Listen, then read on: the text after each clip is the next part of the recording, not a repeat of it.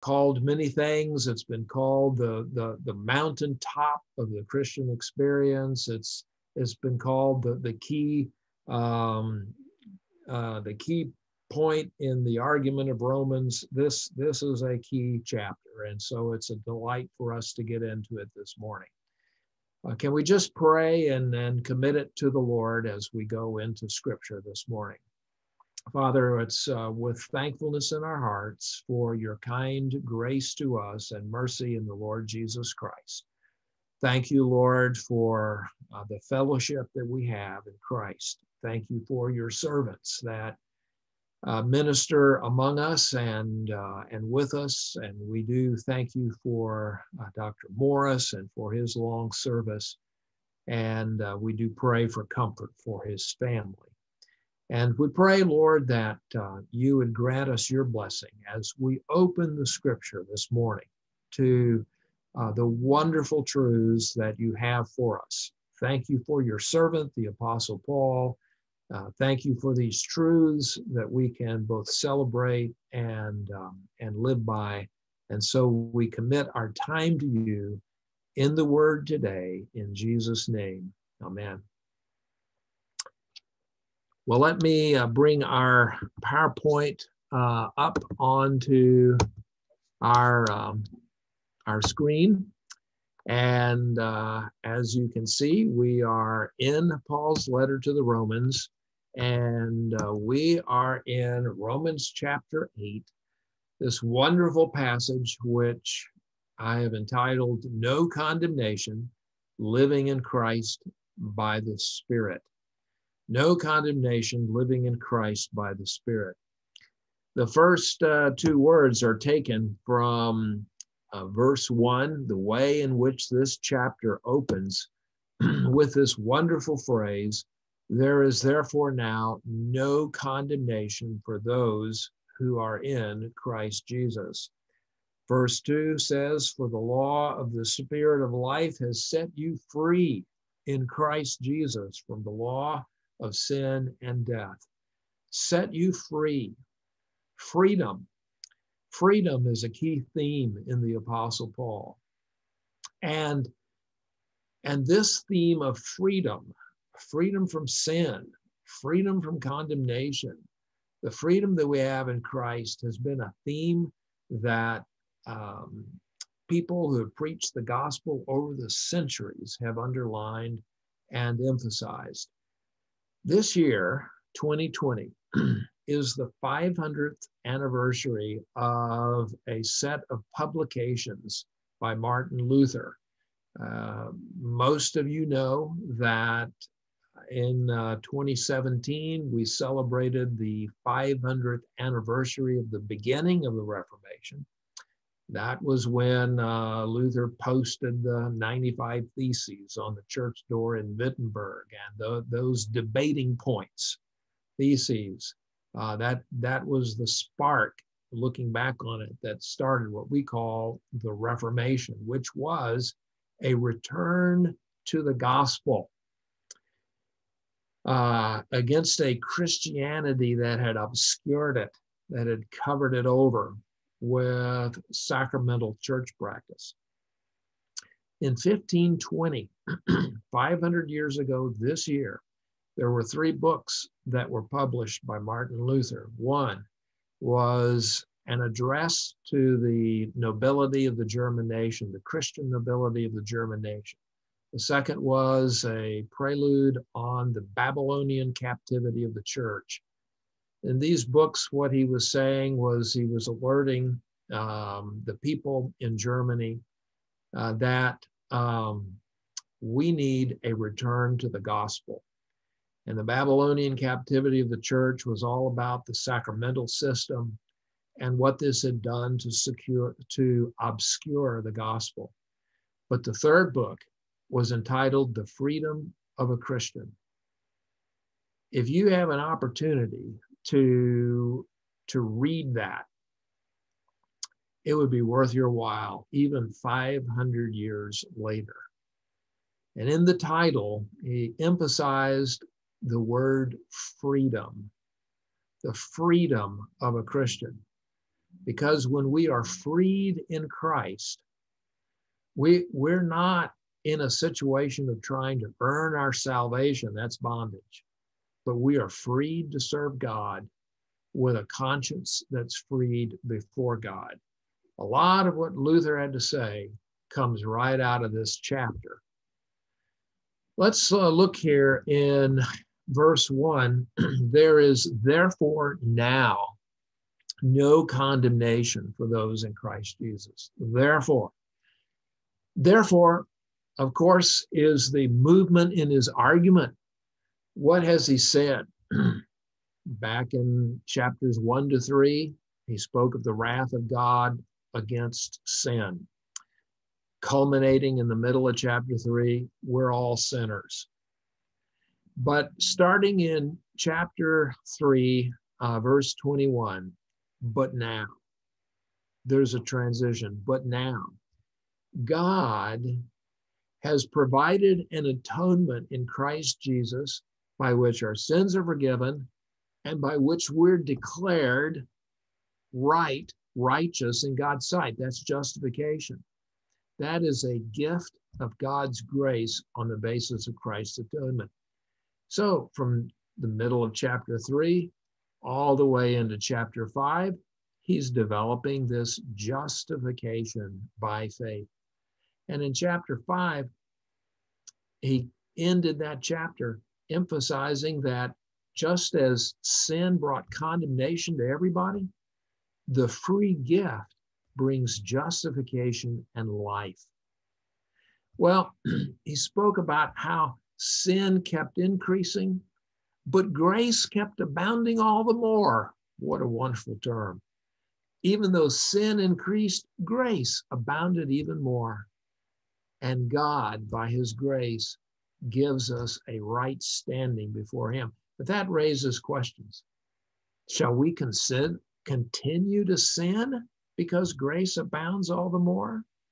Well, no, he says, because when you've been put into Christ, your relationship to God and to sin has changed.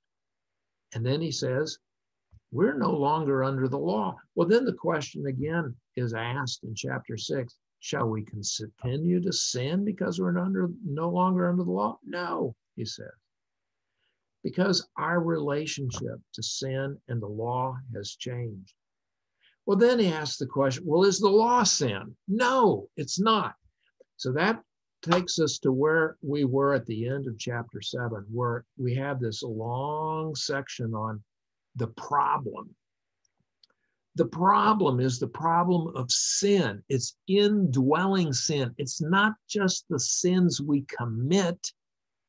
It's a sin principle. That's the problem. There's a sin principle. And that's why when we're giving the law, we have trouble with it because sin disobeys it.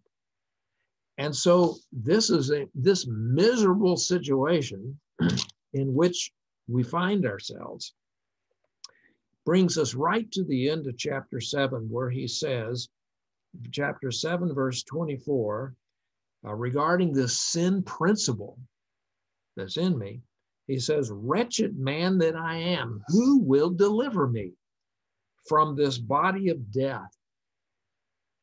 Thanks be to God through Jesus Christ our Lord. God's going to deliver us from this. So we end with chapter 7 with our situation. I've been given God's law. I read it. I want to obey it, but there's this sin principle. Now, just a point here, people ask, so Paul's describing the Christian life there, right? A lot of people say he is. I would say no. If you think that, you're not following Paul's argument.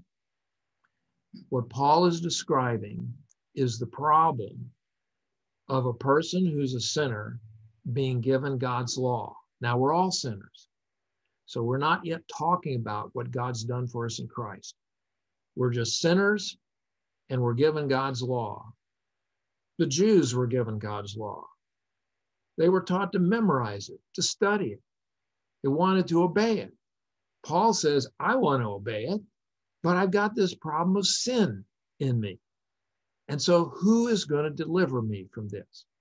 Now, in chapter 8, this is where Paul now begins to talk about the deliverance. He's mentioned it several times, but here we go. So this is how the argument flows. Therefore now in Christ Jesus, now there's no condemnation for those in Christ Jesus. You say, yes, we know that. That goes back to chapter 5. The free gift of God's grace. That's justification. We are given a right standing before God. Yes, that's true. There's no condemnation for those who are in Christ Jesus. Notice, it's for those who are in Christ Jesus, which is Paul's point. When you put your faith in Jesus, you were united to him. You were placed into Christ. You were given a relationship to him that you didn't have before faith. And now you have to think of yourself as being in Christ. Now, there's no condemnation for those who are in Christ. Why? Because Christ's atonement paid the penalty.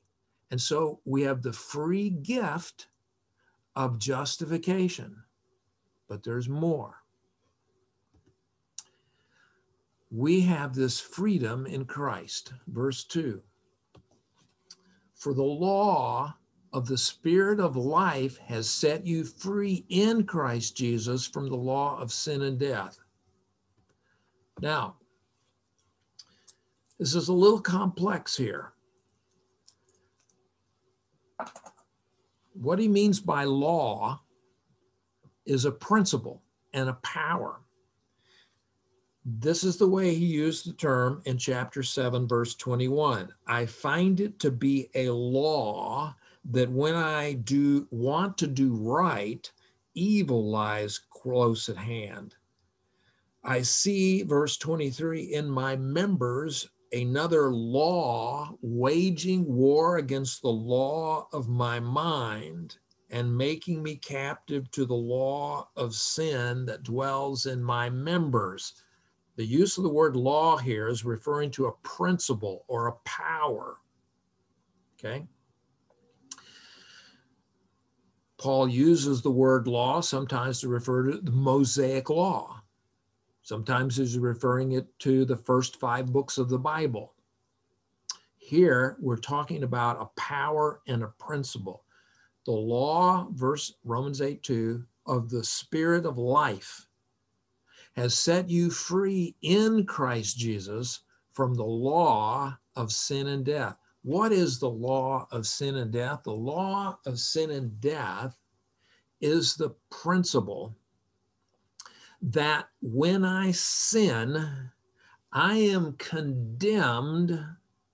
Paul refers to it several times in chapter 6 and 7 as sin killing me. Sin brings death on me. It brings condemnation on me. When I sin, the law of sin is I have this principle of sinning. I sin and I'm condemned.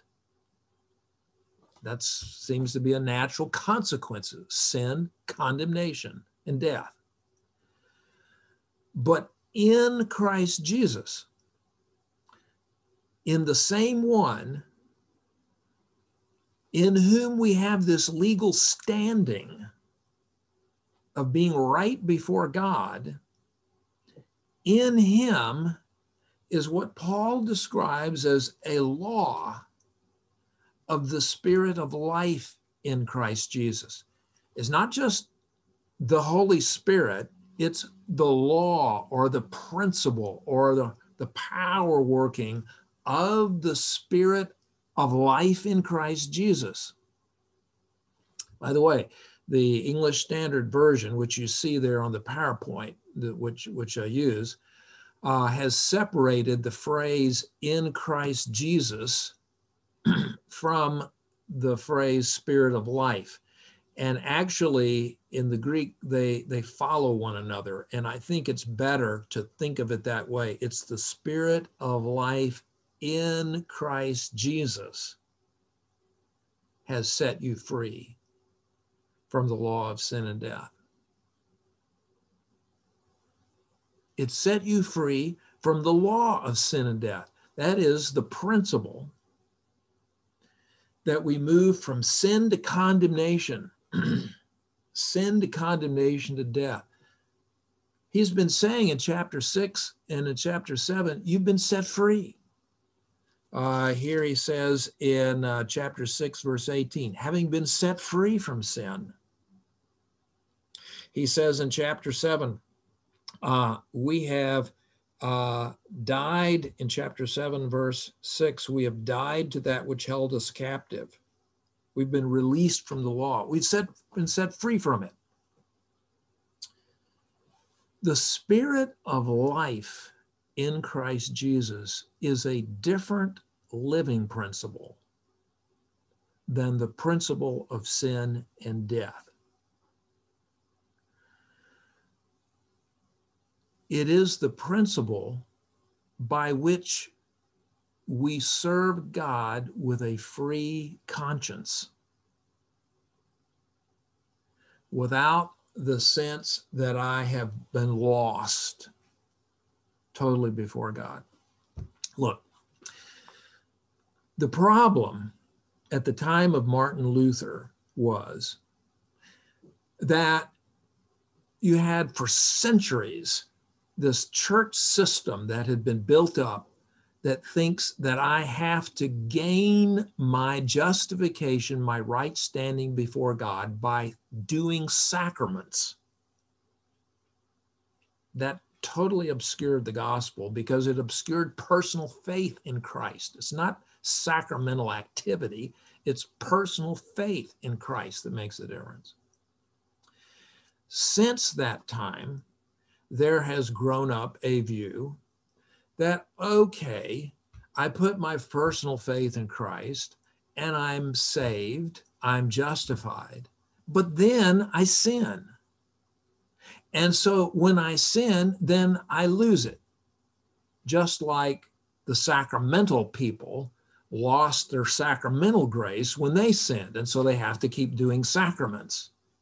And so here's a person that they believed in Jesus and then they sinned, so they lost their salvation. So that they get it back again.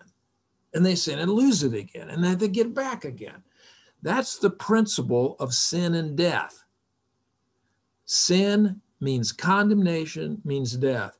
In Christ Jesus, Paul is saying, there's a different principle. First of all, there's justification. You're justified before God, and that holds in Christ Jesus constantly. But there's a different principle of living.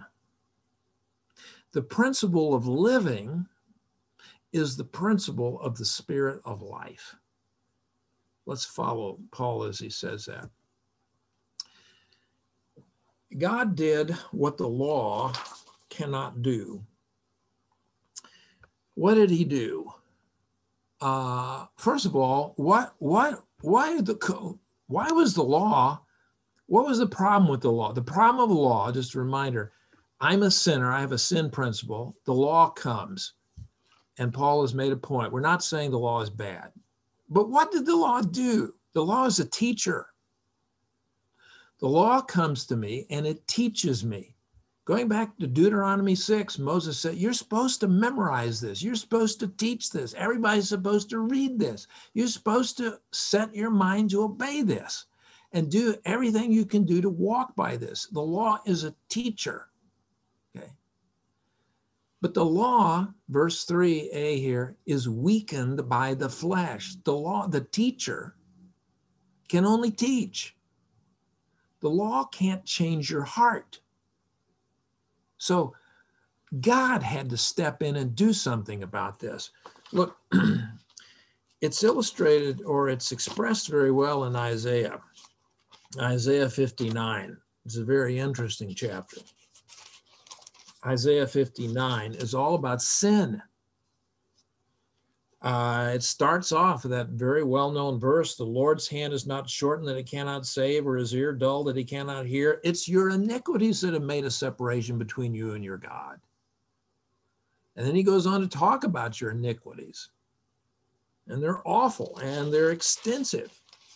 And this is all summed up by Romans 3:23. We all sinned and fall short of the glory of God. That's Isaiah 59. Now, you come to Isaiah 59, verse 15. Truth is lacking. He who departs from evil makes himself a prey. But right in the middle of that verse, they put the verse number in the wrong place, by the way. Okay. Verse numbers came in the Middle Ages, you know. They should have put it right in the middle of the verse because that's where the next point starts. Look at that in the middle of verse 15, Isaiah 59. The Lord saw it, and it displeased him that there was no justice, and he saw that there was no man, and he wondered there was no one to intercede. And then his own arm brought salvation.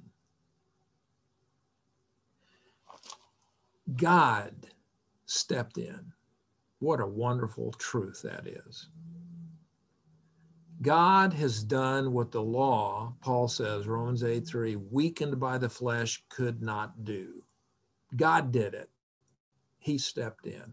What did he do? Verse 3, he condemned sin in the flesh. That's what he did. You say, is that good news? That sounds bad news for me. No, that's actually good news. He condemned sin in the flesh and he punished it. See, condemnation is punishment. He condemned it and he punished it. This goes back to Romans 3:25. He put forward an atonement by which the sin was punished. He condemned it. And he condemned it, and he did this. Look at the first part here. By sending his own son in the likeness of sinful flesh and for sin. He sent his own son. What a wonderful statement that is. And how we could spend our whole time just unpacking that. He didn't send an angel. He didn't send a prophet. He didn't send a nice person. He sent his own son. His own son. And he sent him. This is John 3:16. God so loved the world, he sent his only begotten son. Here it is in Paul, Romans 8:3. He sent his own son. He sent him in the likeness of sinful flesh. Jesus was not a sinner, but he came in our flesh. We're sinners, and we have a sin principle in our own flesh. He came in the likeness of sinful flesh. Romans 5, 2 Corinthians 5:21, he who knew no sin, God made him to be sin for us, so that we might become the righteousness of God. He came in our flesh, and he came for sin.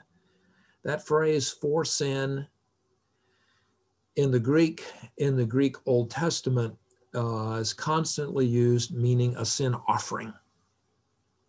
That's a sin sacrifice. He sent his own son in the likeness of sinful flesh and for sin. That is, as a sin sacrifice. That's the point that Paul made back in chapter 3, verse 25, that God put him forward as a propitiation by his blood. He's a sin sacrifice. And in that way, God condemns sin in the flesh. And he did that in order that the righteous requirement of the law might be fulfilled in us. Now, you have to follow Paul's argument. The atonement of Christ is the basis for our legal standing, the forgiveness of our sins and being given a legal standing.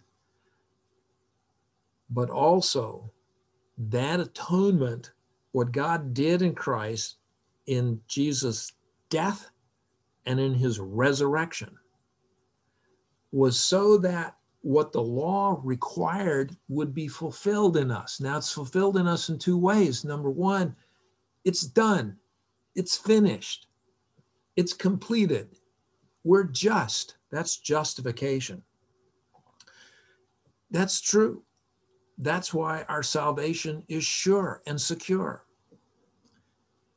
But Paul is going on, because in Christ Jesus, where we have the justification, we have a new principle, the Spirit of life.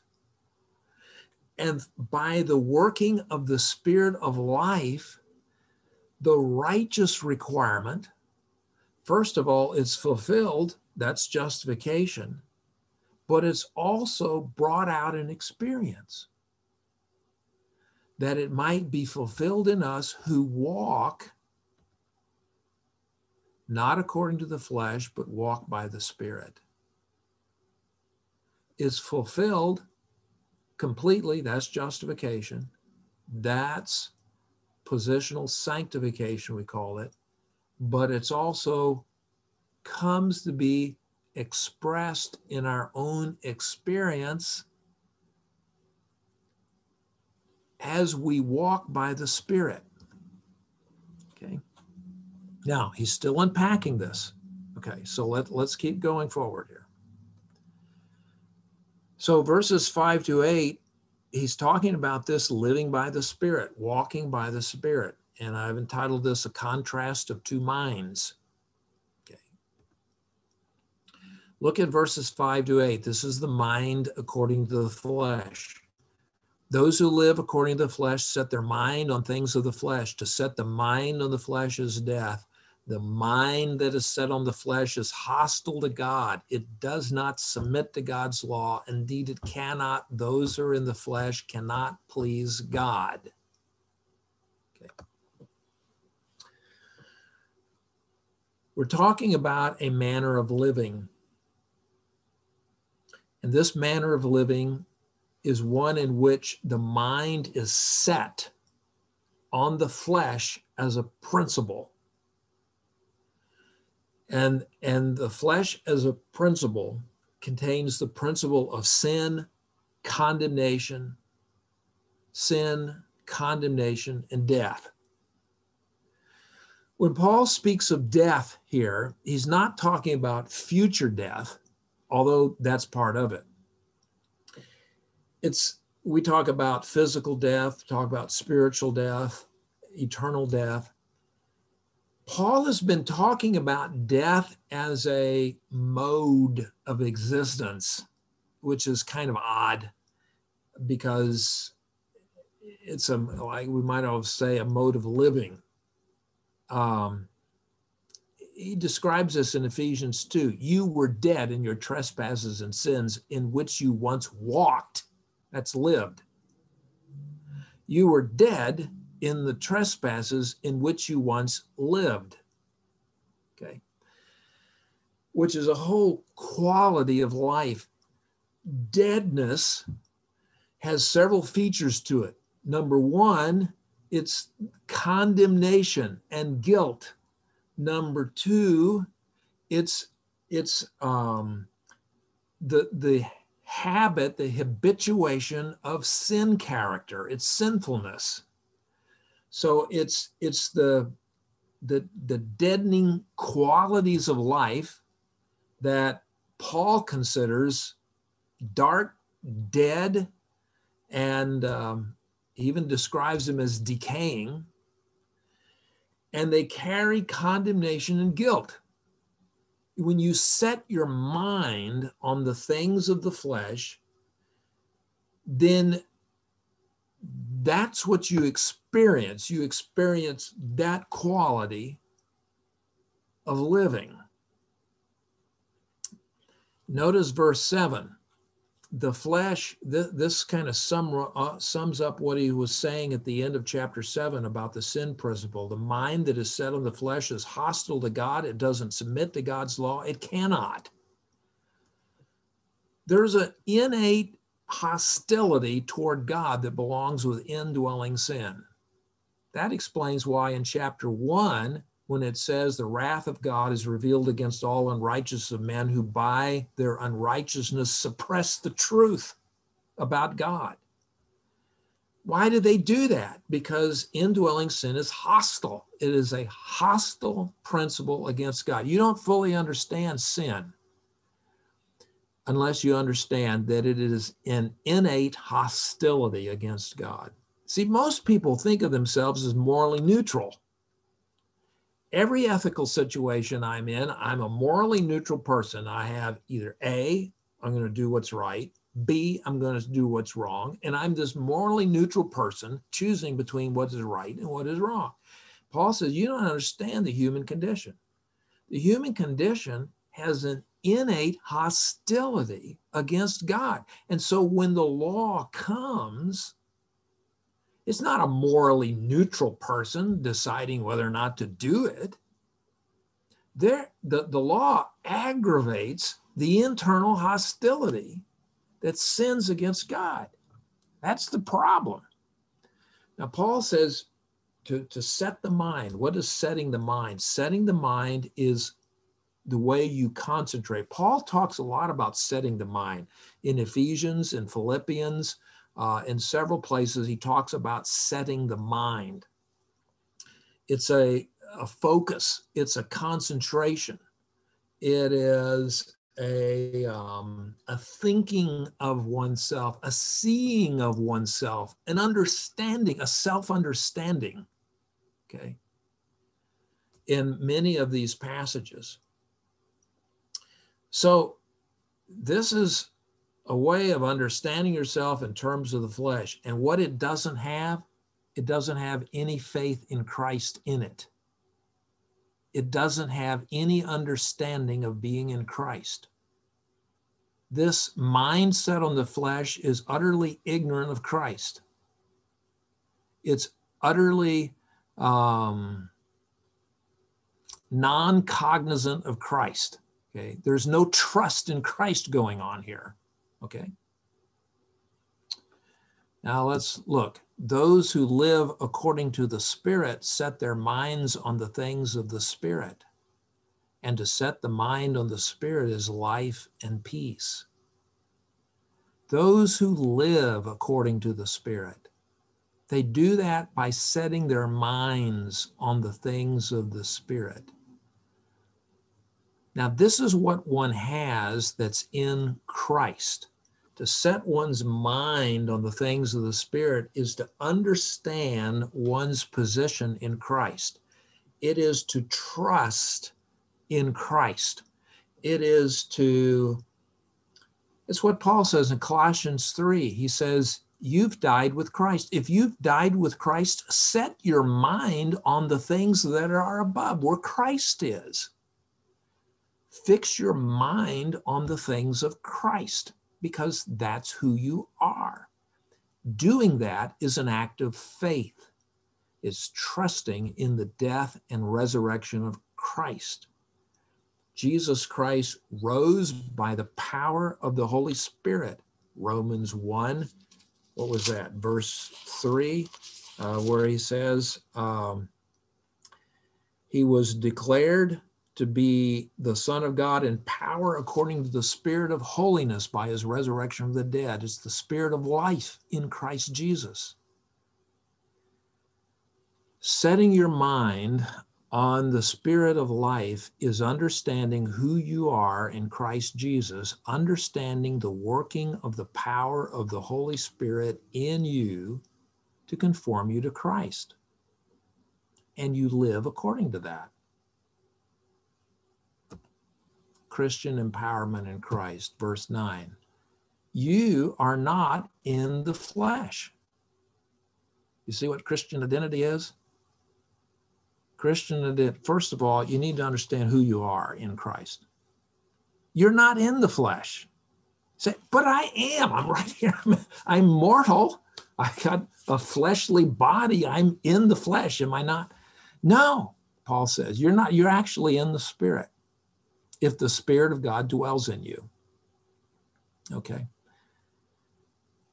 So faith in Christ has as a component to it understanding who you are, Christian identity. You're not in the flesh, you're in the spirit. Notice this little similarity here. Paul speaks of us being in Christ, Romans 8:1, those who are in Christ. But now in 8:10, he speaks of Christ in you. This is part of understanding Christian identity. To be in Christ is for Christ to be in you. Same thing with the Spirit. You are in the Spirit. The Spirit is in you. You are in the Spirit. The Spirit of God dwells in you. The Spirit of him who raised Jesus from the dead dwells in you. He gives life to your mortal bodies through his Spirit who dwells in you. You know, this is the old illustration. Many of you have heard it, but it goes way back, centuries back in Christian teaching. It's the this is the time of year we're getting into winter, and so you're going to do your fireplace. Okay, you're gonna start your fireplace up, and you have that little iron poker, that pokes the log in the fireplace.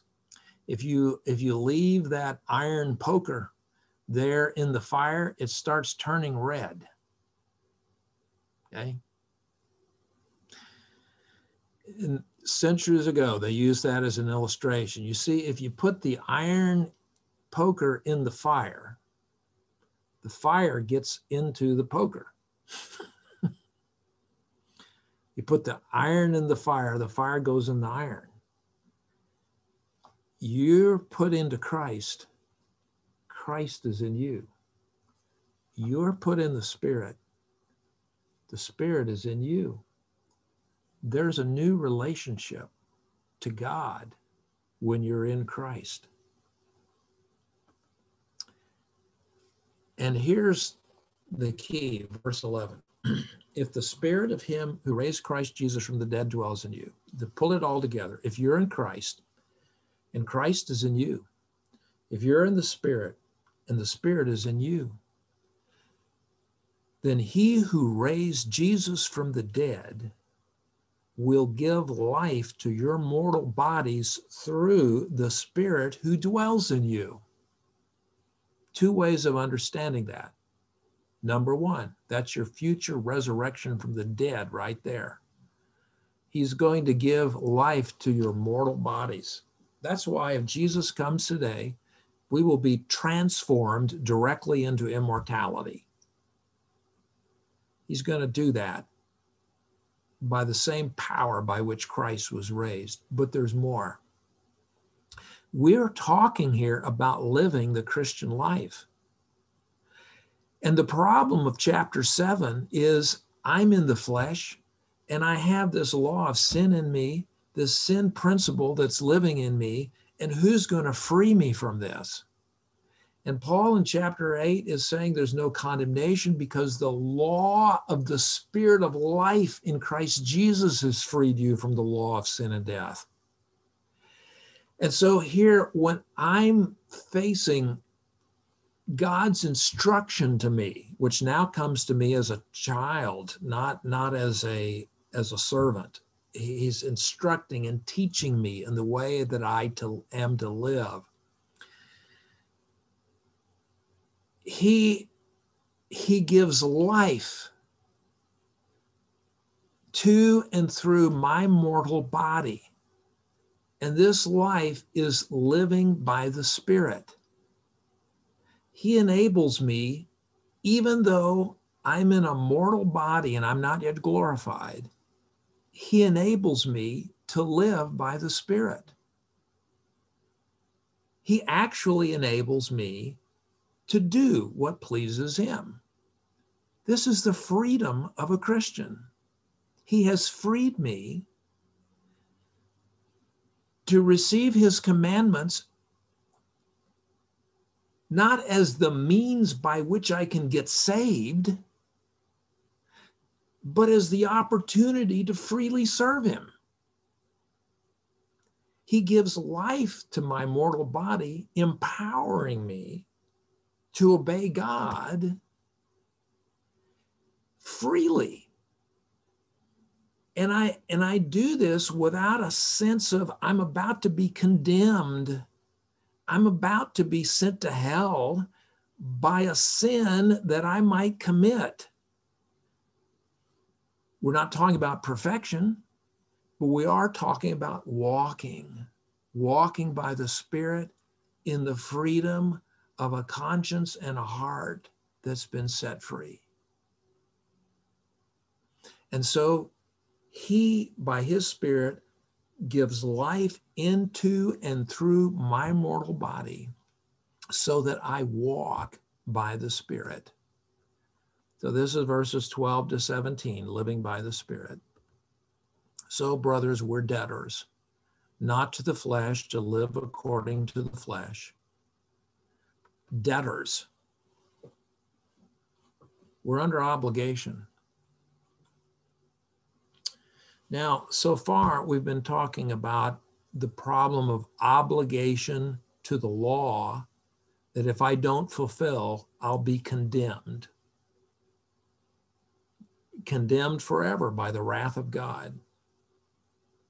That's not the choice I put in the heading here. The heading I put is family obligation, not free choice. Because you see, 500 years since the Reformation, where we are today in the 21st century, is a lot of people, they don't think of themselves as sinners. They think of themselves as neutral.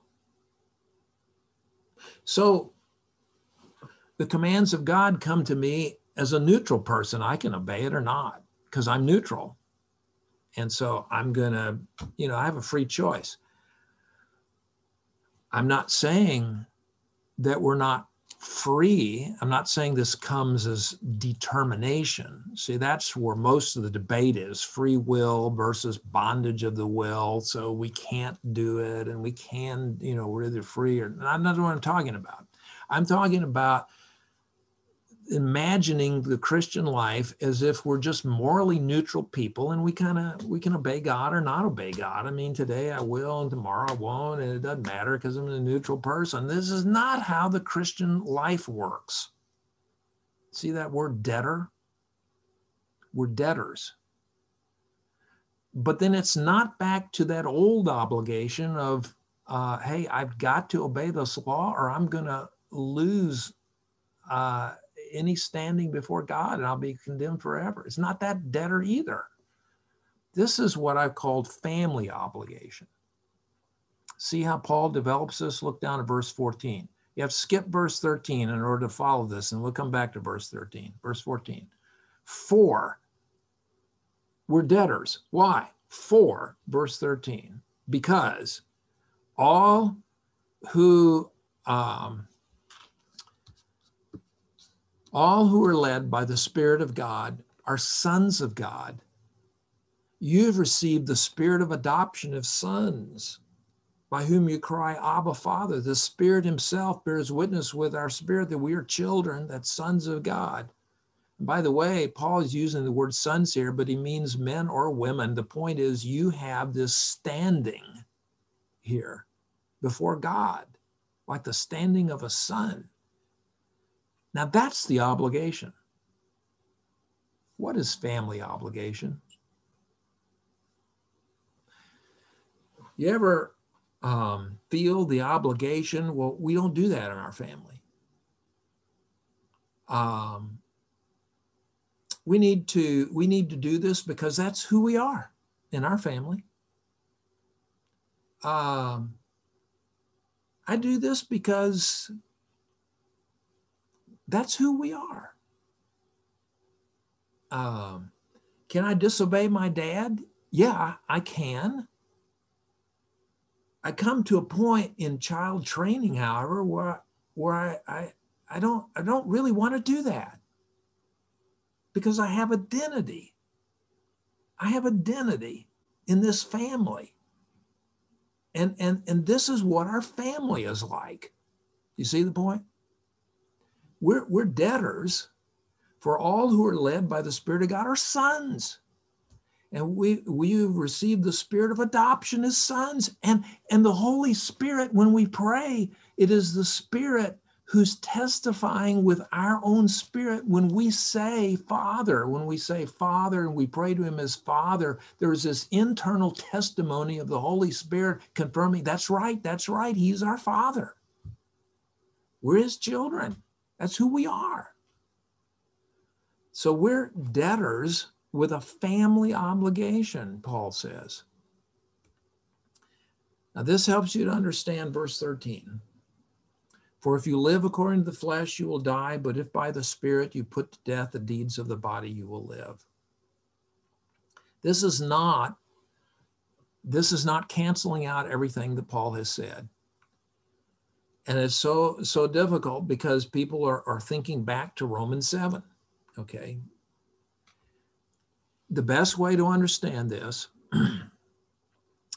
is living according to the flesh is putting you back into that whole quality of life of deadness and guilt and deadness. And it's a whole realm of living that you don't want to live in. But by the Spirit, you put to death the deeds of the body, you'll live. Notice how Paul does this poetically. Live, die, death, live. Live, die, die, live. Okay? There's this, we call it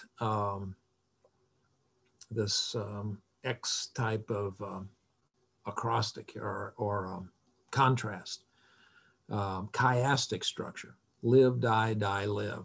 This is a poetic way of saying it. People who live according to the flesh live in the whole realm of death. That's not who you are. By the Spirit, you put to death the deeds of the body, and by the Spirit, you live in the resurrection of Christ.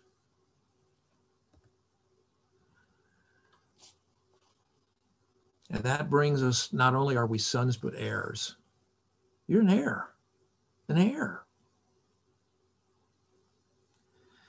We've received the adoption of sons. We are children of God. But if we're children, we're also heirs. Heirs of God and heirs with Christ. You know the difference between a child and an heir? Okay? Every child is a child. There's really no difference. I mean, if you're a child, you're a child. If you're a son, you're a son. But heirs differ in terms of the amount of inheritance. They differ in terms of the allotment of they're all heirs, but the allotment of the inheritance, how much of the inheritance, that differs. And note this last phrase, provided we suffer with him, in order that we may be glorified with him. That Paul will have to unpack somewhere else. All are sons, all are children, all are heirs, but the rewards, they differ. And so we need to walk with him.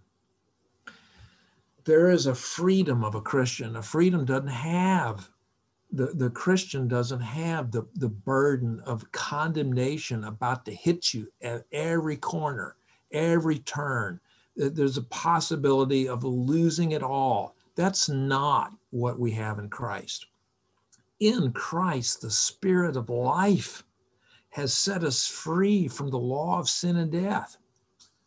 There's no compulsion of condemnation that's facing us in our walk with him, but rather there is an enlivening as we believe in Christ, trusting in him, in his death, the power of his death to say no to sin, the power of his life to say yes to that life, by which he then empowers me to live like that.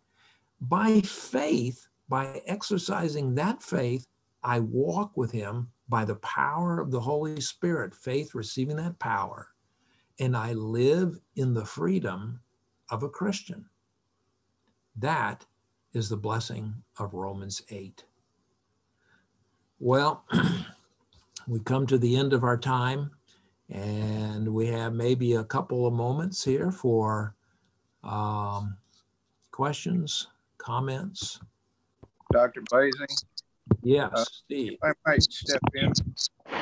I think Dan Farrell's in the class, and he'd like to address everyone before we start losing some of our Zoom participants. Yes, Dan. This is where I go. Thank you for such a glorious lesson, Dr. Blazing. Seems the best part of Romans 7 is that it's followed by Romans 8. I understand that you had a very nice and fitting tribute for Dr. Henry Morris at the beginning of the class. I'm sorry I was late. I had some other business to attend to this morning, so I joined you in progress. But I want to just amen your comments on that. Henry was a great friend and mentor to me and was an agent of spiritual growth for me. It's been my privilege to be a member of the ICR board and to get really close to him over the years. And I do appreciate all of you and your prayers for Jan. I do have another bit of news for those of you that come in today from the Genesis class, and that is you will remember our members George and Joanne Neiman. I just learned in church this morning that George also passed away yesterday suddenly. And so your prayers for Joanne at this time would be most appreciated. Heaven has gotten some really good deposits recently. Thank you again, Dr. Blazing and Steve, for the opportunity to just say a couple of words and to welcome, to express my excitement once again about the merger of these two great classes. Thanks so much. Thank you, Dan, and we will certainly be prayed for Joanne, and thank you for letting us know about that. And any comments or questions, anyone, before we conclude today? Yes.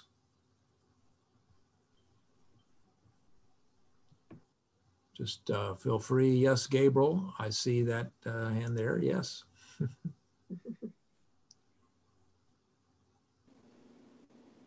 Oh, Dr. Blazing, I forgot to say thank you to the class. Thank you for your prayers and for everything. I really appreciate it. So let me voice that out. Thank you. Thank you, Gabriel. Yes. Yeah, Dr. Blazing, I have a question for you. Yes, Mike. At the beginning of your lesson, you mentioned Martin Luther and some writings that he did, and it's I think it said 500th anniversary of those writings. Yes. And you recommended, it seemed like you mentioned 3 different writings, but I could be wrong, but you recommended that everyone read something by him. What was that you were recommending? Yes, thank you, Mike. The specific book is The Freedom of a Christian. The Freedom of a Christian. Sometimes it's published under the title On Christian Liberty. The 3 books are sometimes published together. You can find them published together, sometimes under the title The 3 Treatises of Martin Luther, addressed to the Christian nobility on the Babylonian captivity of the church and the freedom of a Christian. But it's that last one particularly. All 3 are interesting, both historically and theologically, but that's it. It's probably not real light reading. You know, when you're reading something 500 years ago, it's a little different style. But the translators do try to make it, and actually, Freedom of a Christian reads very interestingly, and I think people enjoy it today reading it. Also, at the beginning of your lesson, you mentioned Moses said to memorize Deuteronomy 6. Or that's what... In Deuteronomy 6, Moses tells them to memorize the law. He's telling them to memorize it. Basically, they are to teach it to each other. There's that famous phrase where he talks about writing it on your hands, on your coat, on the wall, on the gate, everywhere. So you're always seeing it and always learning it.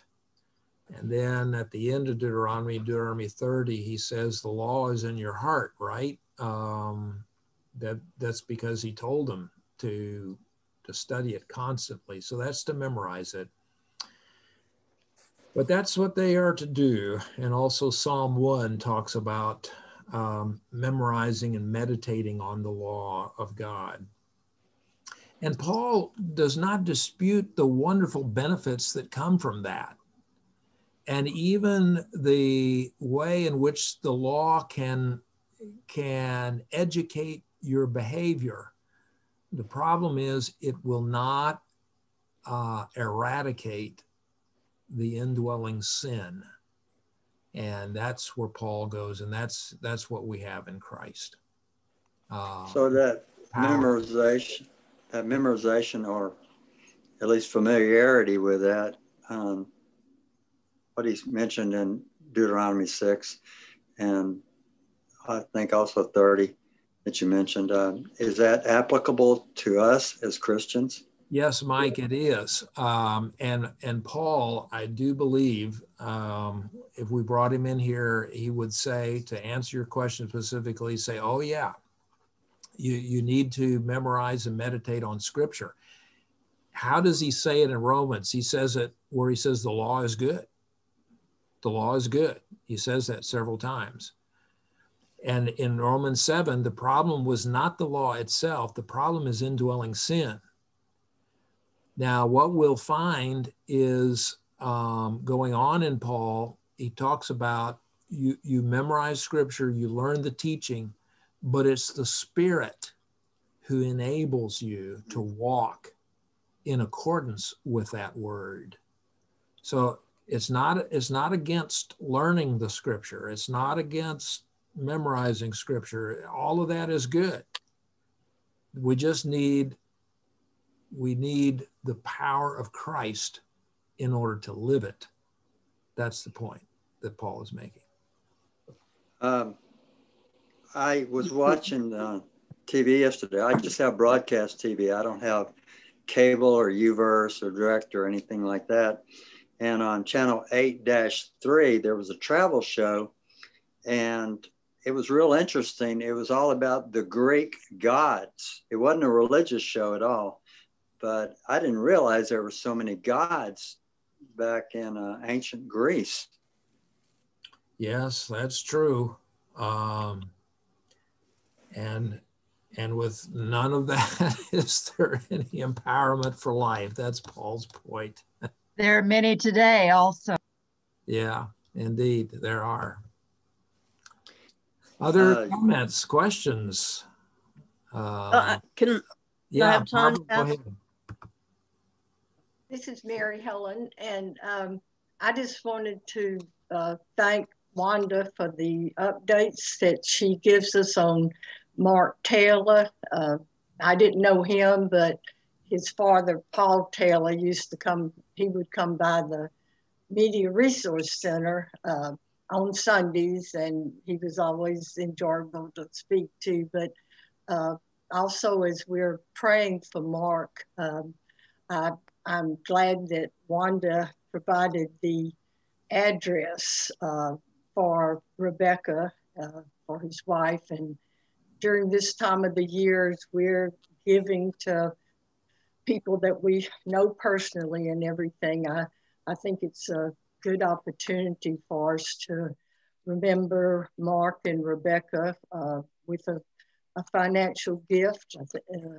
Is any amount I'm sure they would appreciate. And this is a special time that we are able to give to others.